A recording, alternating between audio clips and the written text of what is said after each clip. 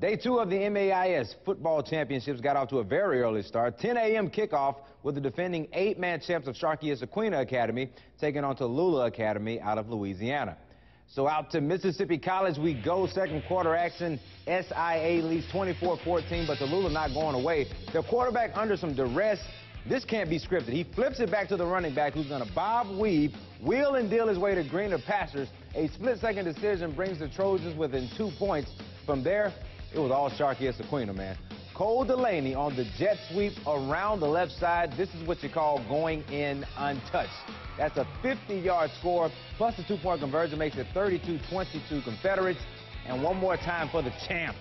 Jack Martin with the deep pass down the left side. He finds Chandler Ross, and the route is on. Sharkey-Issaquena, they go back-to-back. They win today by a final of 82-42.